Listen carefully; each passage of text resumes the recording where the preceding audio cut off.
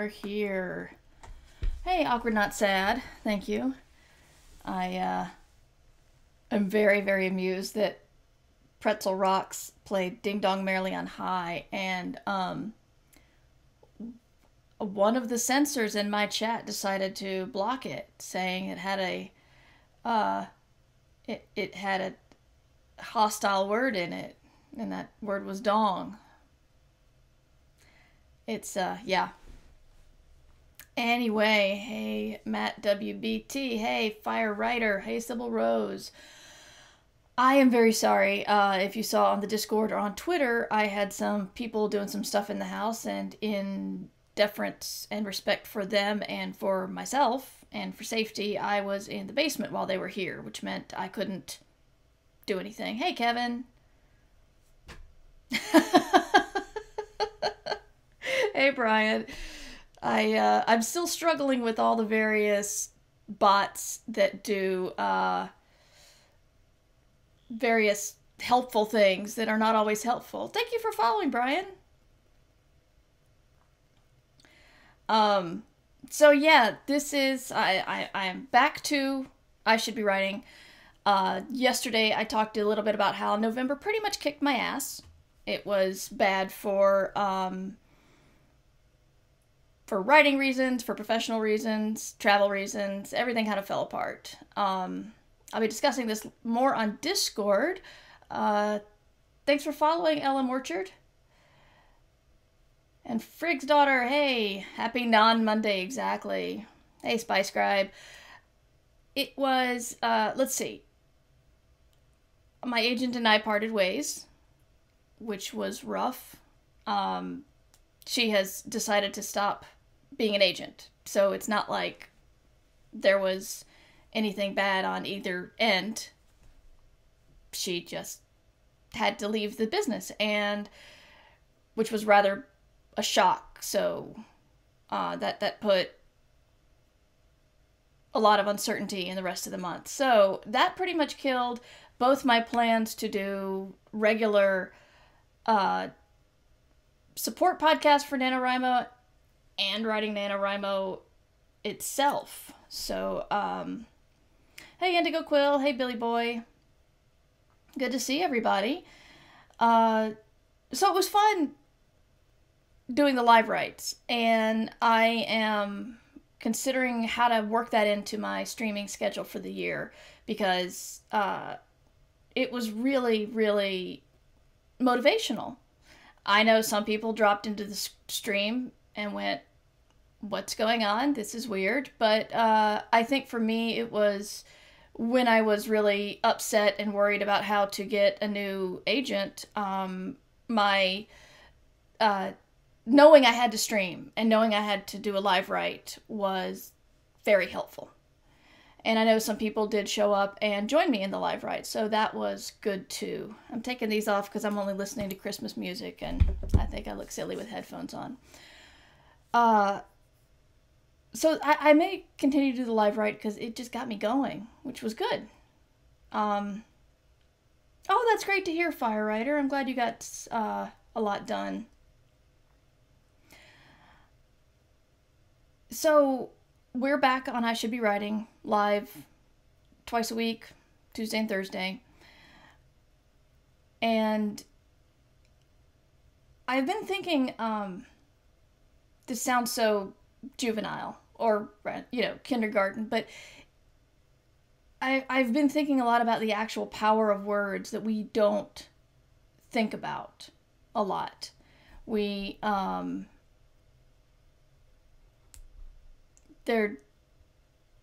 And you see it in everything from news to propaganda to just a handful of words without, it's like dog whistles. It's the handful of words that don't say something offensive, but everybody knows. For example, in the news, if something bad happens to a woman,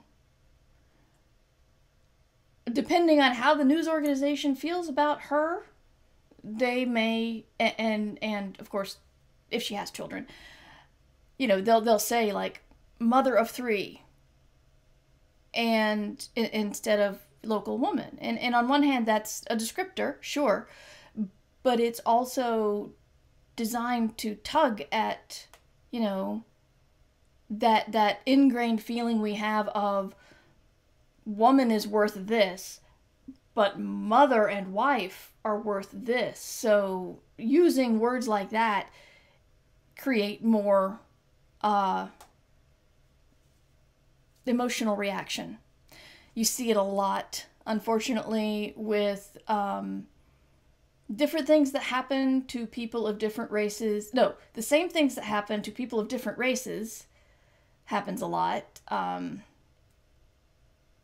There are many, many, many recent examples from this year, but the one that sticks out to me is somebody found 2 pictures of people from Hurricane Katrina, and there was a white person walking through the floods carrying diapers, and it's like hurricane survivor, tries to bring diapers home, and a black person was carrying the diapers, and it's like looters do this. And it's, yeah, you remember those 2 photos? Yeah. So that, comes up in writing as well. And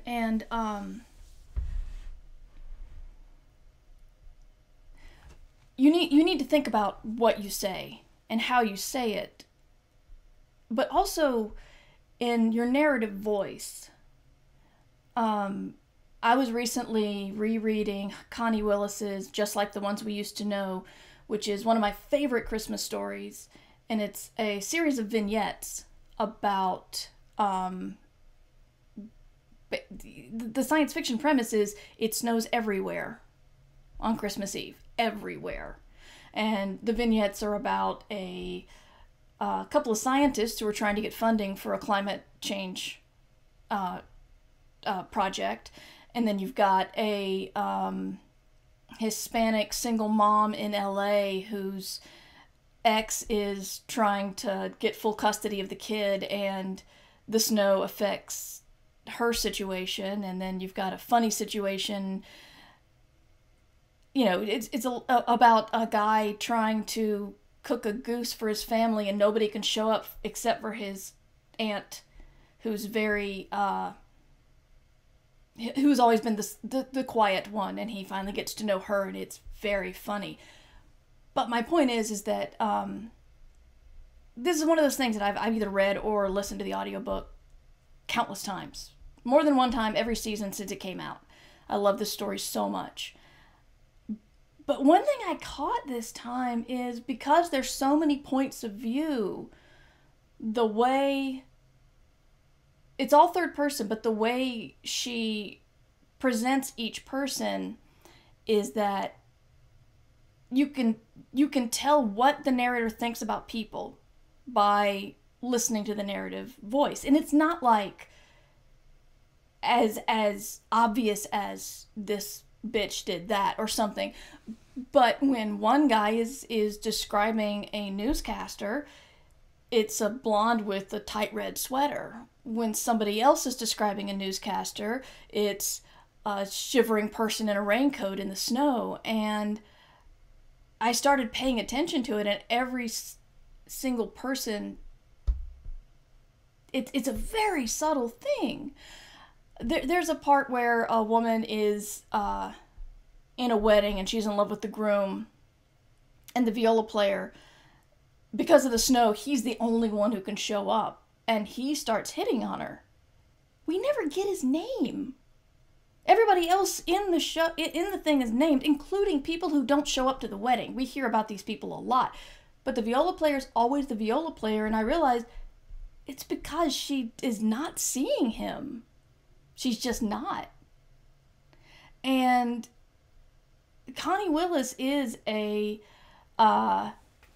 master. I mean, literally a grandmaster of science fiction. And I always learn something when I read her, even when I reread her. But this is one of those things where even if it just sounds like you're describing a scene, the word you choose will say something about the narrative voice. Unfortunately, some people may think that that narrative voice is you, the author. I don't think Connie Willis is the kind of person to describe women as, making sure she talks about their bodies all the time. And so I got that impression about the guy who was narrating the scene, because he was actually lying to his wife about being able to come home on Christmas Eve so he could sleep with somebody else. That was a really good vignette. That one was really awesome. So Ready Player 2 is really bad about describing women. I've been rereading a lot of Stephen King lately, and his... I mean, he's brilliant. And his... Okay, Kimmy, I'll tell you in a minute. But at least in the early stuff, I've complained about this before, he has to tell you what every woman's breasts look like. Old, young, alive, dead. We know all about all of their breasts. All of them. We're talking about the power of words, Kimmy, and how I'm using the description of the Connie Willis story, just like the ones we used to know, as it's a vignette. It's a series of vignettes with a lot of different third-person narrative voices, and if you pay attention, you can get a sense of who the person is by how they describe people.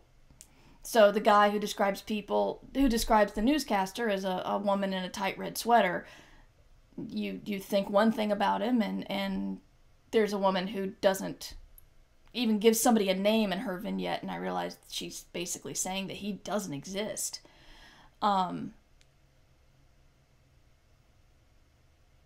At a similar reading, a certain fantasy author first time missed it, but rereading he spent way too much time talking about the details of certain characters. Yeah. Unfortunately, if you don't...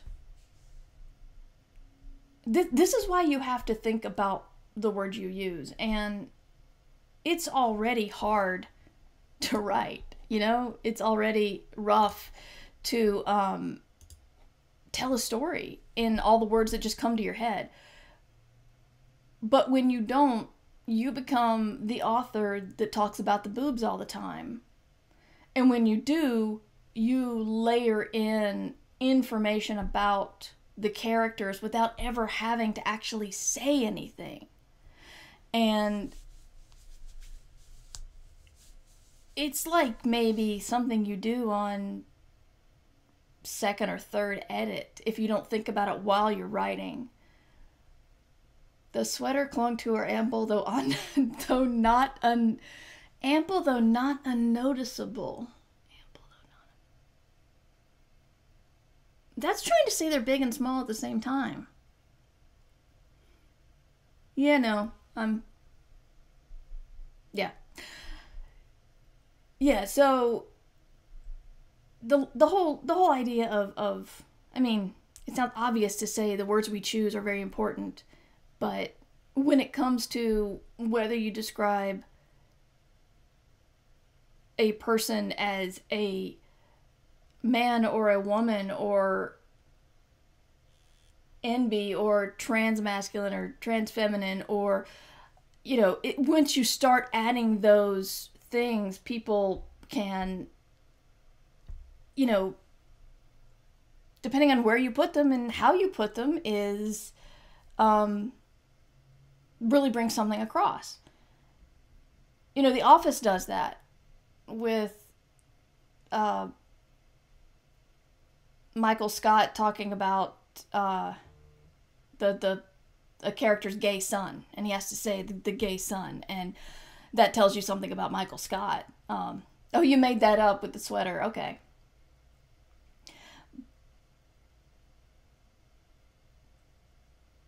Because a lot of times you can bring things across in narrative without ever having to say anything about something. You can tell somebody has an anger problem by mentioning the vein that sticks out, how everybody else reacts when the person gets angry, and maybe the mark on the wall that he always hits. You don't have to say, this guy always is angry. Thanks for following, Orinks. Orinks1.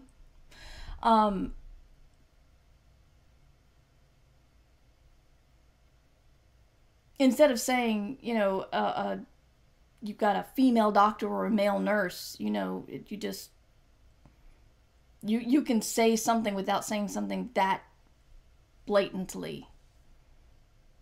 The doctor showed up and my dad asked her a question. Just little things like that. And oftentimes after you finish a story, you want so much to be done. You want to be done with it. You want to be done with it. You want to send it out. You want to look at something else. But it's attention to detail. It's attention to the words you use that really levels up your writing. And that's really what I have to say about that. I've been watching in the news who they describe as a mother and who they don't. And it always interests me. I kind of went on the path from that. So that's my thought on language. Is there anything anybody wants to talk about? I haven't actually done an I Should Be Writing for a month. A lot of people did NaNoWriMo. A lot of people won NaNoWriMo. I know at least a couple of those were in chat earlier. I don't know if they're there now, but congratulations if you won NaNoWriMo. As I said, I did not. And luckily I did get an extension from my editor, so that's good. Yeah, November was kind of 2020 distilled. And it wasn't even that bad. I didn't get sick. No one lost a job. Nobody else got sick. It was still stressful. But we are at the end of our isolation after driving to get our kid. I get my test on Thursday, and then we'll be more comfortable going out. And the exciting thing is I'll get to go to a grocery store and buy a Christmas tree. Yeah, okay. It's not...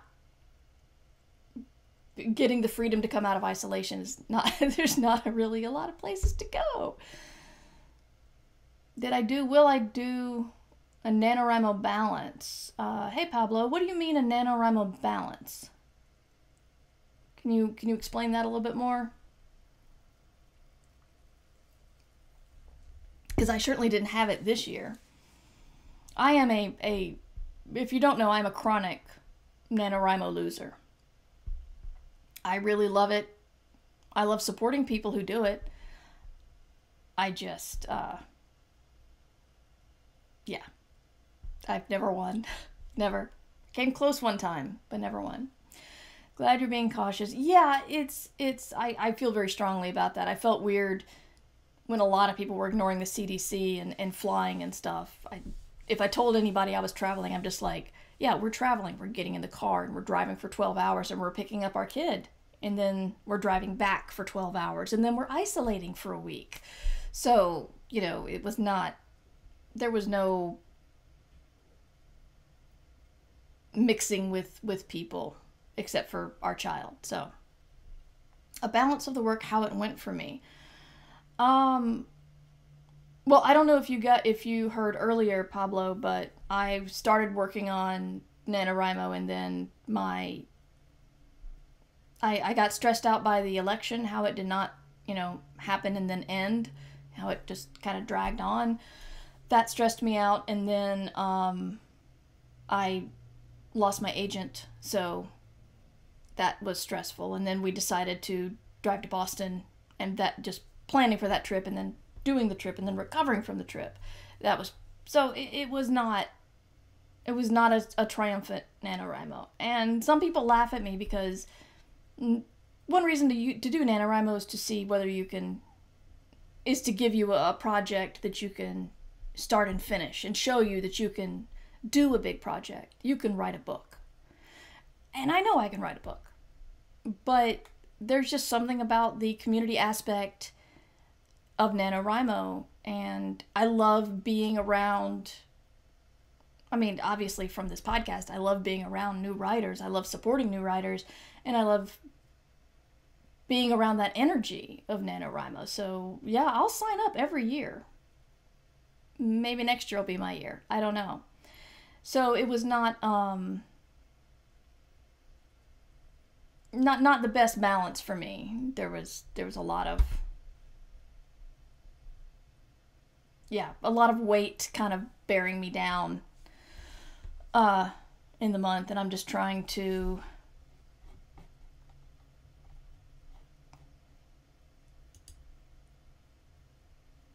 okay. Sorry, the auto mod is really, really rough today. Hey, Collectonian.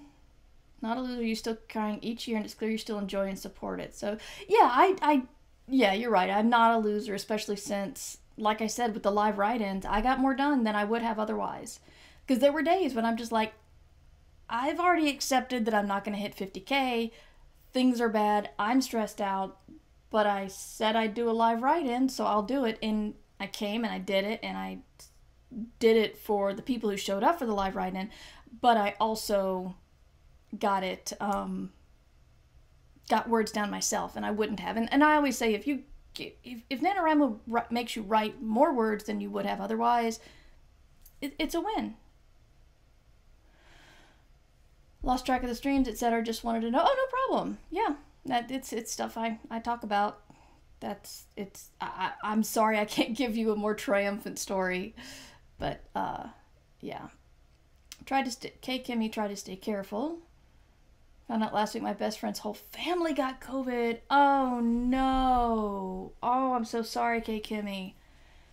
When Aunt came to help her grandmother. Yeah,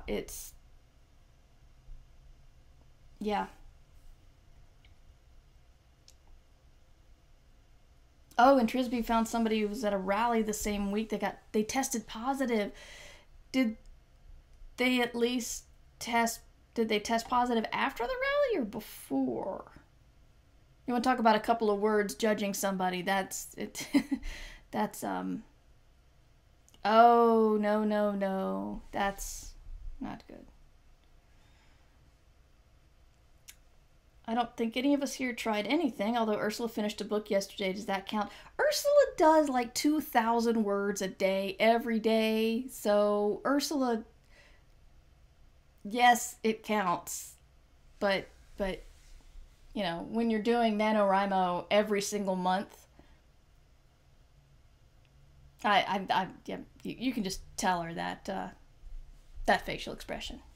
It's made with love, you know that. Yes, Ursula finished a book yesterday.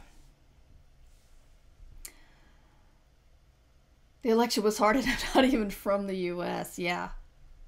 Yeah. Oh, thanks for following, Matt.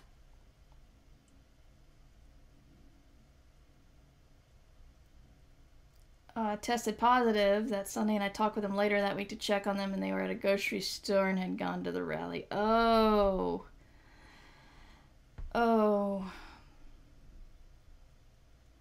That just makes me sad. I think about, I mean, yay, a vaccine is coming, which is great, but I think about the people who can't take it. I've got a family member who can't have a flu shot, and I'm assuming they can't have the COVID vaccine either. They're very immunocompromised, and you know, it's like why do I keep doing that? They're both V words. When the vaccine comes out, you know, everyone's going to feel like I can go out again. But I don't know when they're going to feel comfortable doing it, because they're going to have to trust everybody else doing it. Mirror Universe number 3. Okay, Evil Mur has a thing to say. I just wish my Stream Deck would be faster. Evil Mur advice number 3. Evil Mur says, follow agents to the bathroom at conventions. That's the best time to pitch your book. To make a stronger point, steal all the TP from the bathroom before you do so they will be at your mercy. That's from Evil Mur. Don't follow her advice. At all.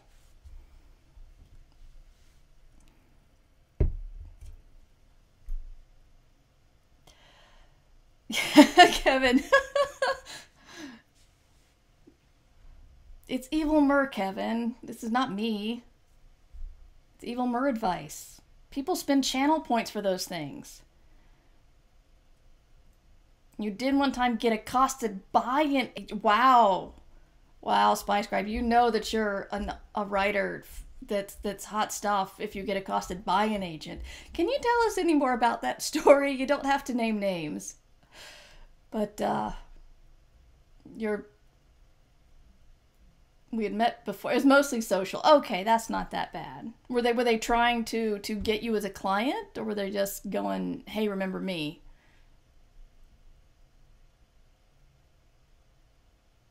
Chatting at the sinks for 10 minutes. So it's not like you were there completely against your will.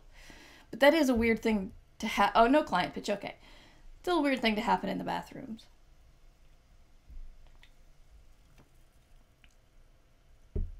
Just because the world is so literal right now, I feel the need to say, when we do Evil Mer says, she gives very bad advice. Please don't do it. No. I don't think I'm allowed at industry parties since I talk to agents without any ulterior motives at all. Yeah, I shouldn't say this because I don't swear on this podcast. There's a term for getting in the way of somebody who's flirting with somebody. It's kind of rude. And when I see agents that I like as people at cons, I feel guilty if ever I go up to them at the bar and talk to them, because I feel like they're probably there to meet possible clients, and there's probably a lot of writers kind of hoping to chat them up, and I'm just wasting everybody's time just by being friendly. But when I said that to an agent, he laughed and said, I'm allowed to talk to a friend, so that was good. One or two writers may still want to murder me for Worldcon 2012. Which one was that? Is that Chicago? Or was that Reno? That was Reno, wasn't it? Oh God, I can't remember. You have to remind me, Kevin. Even at the time, I remember thinking, I'm living at the flip side of a cliche right now. Yes. What's a way to stop compulsively checking emails for updates on queries and pitches? On a mental level, start working on your new book. Plotting, writing, whatever. On an actual tactile level, go in and turn off alerts and turn off whether notifications go to your phone. Keep your email client down when you're at your computer. I mean, if you shut everything down, you're less likely to be obsessive about checking it. When I was really addicted to Twitter, but it was either wasting my time or making me upset, I actually logged out because I have two-factor authentication on Twitter, and it's a pain in the ass to log in. So making it harder to check tweets was, making it harder to check tweets was helpful for me, getting me away from Twitter. Tour Party Chicago. D&D mode is your friend. Yeah, I don't think I went to that party. Yeah, Chicago was where... Yeah, that was a lot of red wine. My editor bought me a lot of red wine that night.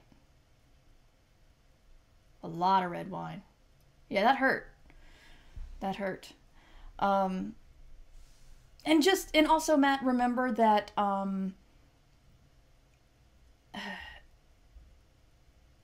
when you're wanting something to happen in anything, but specifically publishing, you want it now. You're very, very Veruca Salt here. And publishing moves at a glacial pace on a good year. And then that glacial pace turned into something very fast because it got slower than the glacial pace this year because of pandemic and the election. And now we're in the holidays, and often publishing slows even more in December and August. Those are the 2 slowest months for publishing. So even now, you just got to remind yourself that it's just gonna be a while. I turned in my book in September. I think it was September. And I still haven't gotten edits back. So, and I know it's because everything's slowed down. Don't remember saying some authors were looking daggers at me for monopolizing an agent's conversation for like 15 minutes. Oh, did I say that? Well, you know, I guess they just don't know that Kevin, my friend Kevin, makes friends with anybody, anywhere, of any language, whether he speaks it or not. No, stop being mean to Kevin. God.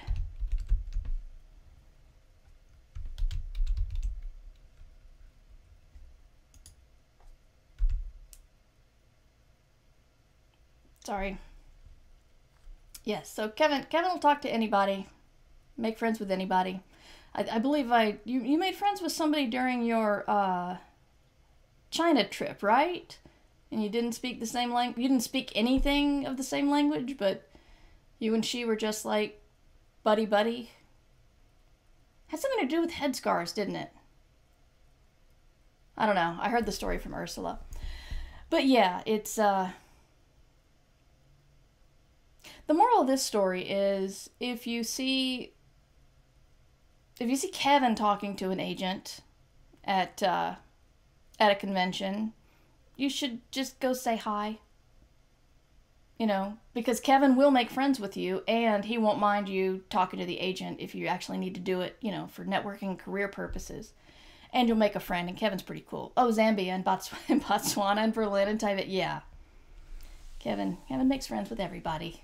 Everybody loves Kevin, and they should. Hey, Cybernetic Kraken. Streamlabs is apparently on the side of the angry authors. I am trying with Streamlabs. I'm trying. Like, I don't want to turn everything off, because I know once I do that, some rando is going to find my chat and run in and start doing terrible things. And, you know, I'm not big enough for moderators, so I'm going to have to be watching that and fighting with it. And I want to have some limits, but, you know, when my friends come in, or when Pretzel Rocks wants to play Ding Dong Merrily on High, I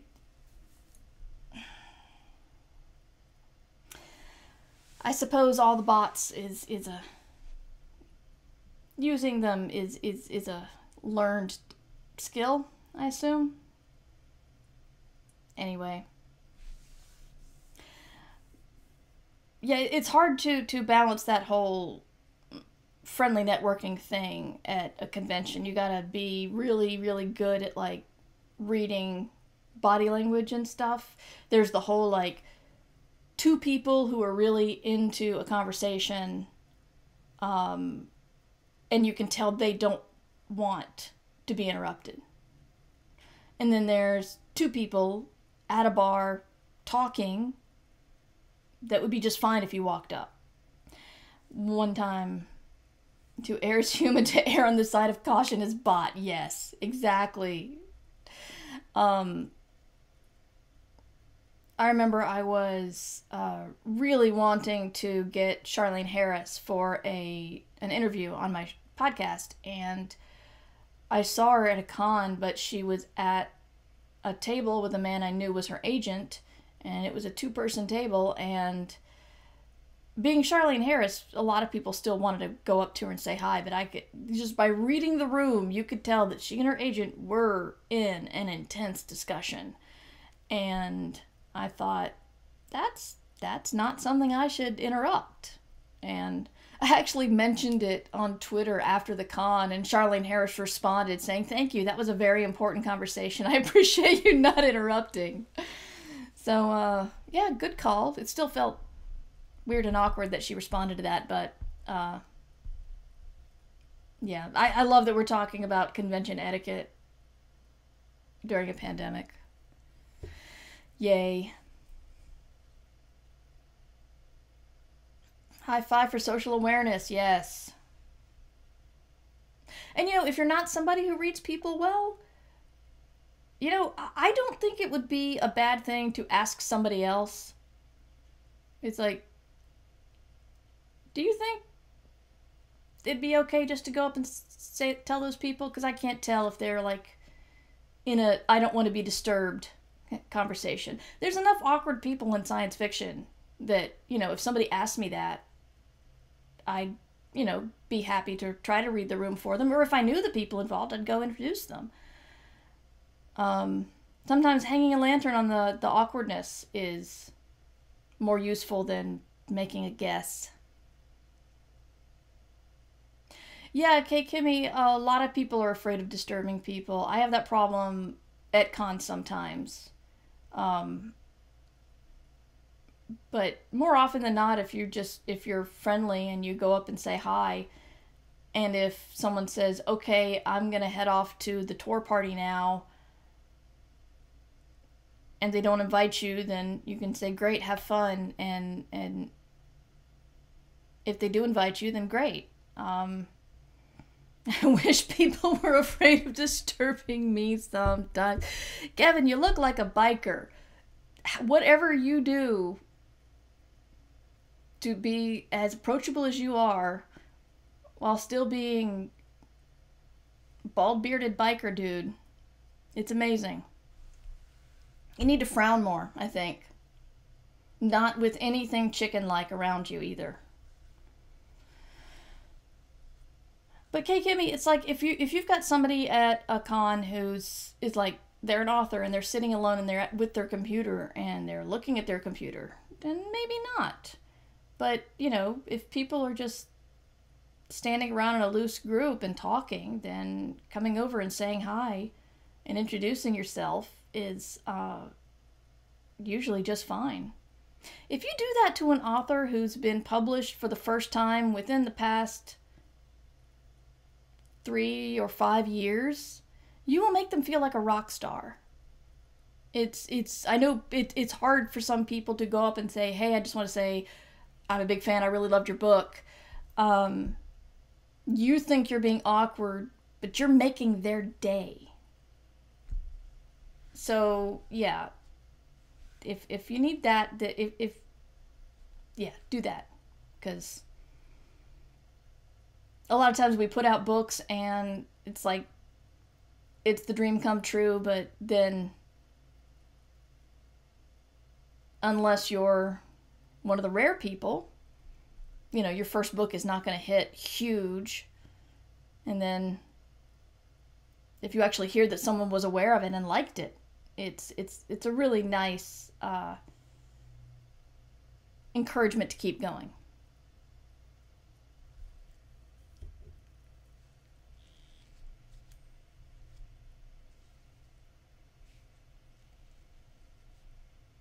So does anybody else have any writing questions or anything they want to talk about? NaNoWriMo, the upcoming month, whatever you're going to do to dig a hole and throw 2020 into it and cover it up and set the hole on fire. And I don't know how you set a hole on fire, but I bet we could figure it out for 2020. 2020, the year we set holes on fire. No. That one didn't work. Pit fires. Okay, that's better. That makes more sense.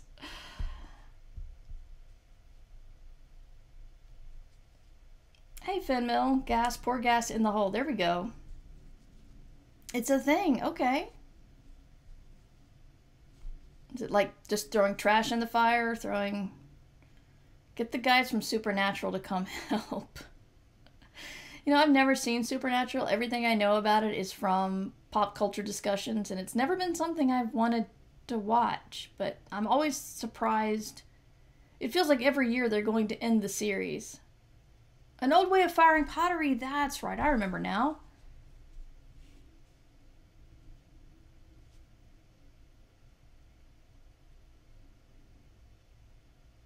Yeah, I feel like Supernatural says it's going to end every year. I hear it actually did end, But I won't believe it until next year when I hear it's going to end again.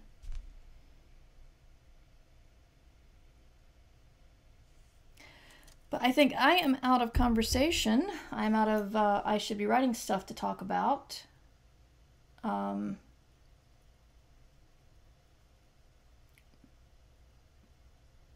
It actually did end. Big goodbye episode and everything. I heard there was some anger between some stuff that was cut out of the English edition that was kept in on the Spanish edition. You may have watched all 15 seasons. Maybe. We'll see. Possibly. But anyway, this is I Should Be Writing, back finally after a month of attempting live writing and more just being wretched. I do this show live every Tuesday and Thursday, 12:30, unless circumstances hit like they did today, 12:30 Eastern Time. It is the podcast for wannabe writers, and my name is Mer Lafferty. My website is merverse.com. If you're listening to this or watching on YouTube later, you can catch it live on Twitch, twitch.tv/mightymer. And, no, wait, we got a question. When you do a rewrite, do you rewrite the entire story or just parts of the story that aren't strong? That is a good question, but it really depends on how it is. I don't know anybody who does like a complete rewrite. You pick the stuff that you want to keep and you rewrite the stuff or toss it out that need to change. And there are different sizes of rewrites. There are some small tweaks and some, like, I believe Paolo Bacigalupi once told me that his edit on The Wind-Up Girl was like cutting something open, removing an organ, and putting everything back in perfectly and making the body continue to work just fine. It was, and then he won the Hugo for it, so I guess he did some good surgery. But it really depends on the size of the edit and what's required. So but I don't know anybody who actually starts from like word 1 and rewrites the whole thing. But yeah, so I am here for your writing questions. You can either email me or show up live and ask me questions. And I'm doing Christmas watch parties over December where I talk about Christmas rom-coms and make fun of them and try to catch the tropes that are in many of them, so many tropes, and play bingo and try to raise money for Extra Life. So I'm raising money for Duke Children's Hospital, and also just watching funny Christmas movies. It may be limited by your region. I don't know how that works, because it has to be movies on Amazon Prime. But also, if you want to play bingo with me, or if you just want to play bingo if you're watching your own Christmas romance that's not on Amazon Prime, then I actually made bingo cards, and it was very fun to make. And we had discovered during Anna and the Apocalypse that people, if it's not a rom-com, people really want to stretch the rules with, like, did that count? If Santa's a zombie, does that mean Santa's real because there's magic involved, and little things like that. A lot of people like to find loopholes there. That was fun. But yeah, so my schedule is on Twitch, and I'll be putting it on my website. So yeah, I guess that's everything. Thank you all so much for dropping by and continuing to support my podcast and support my channel on Twitch. And I hope I will see you guys on Thursday for the next episode of I Should Be Writing.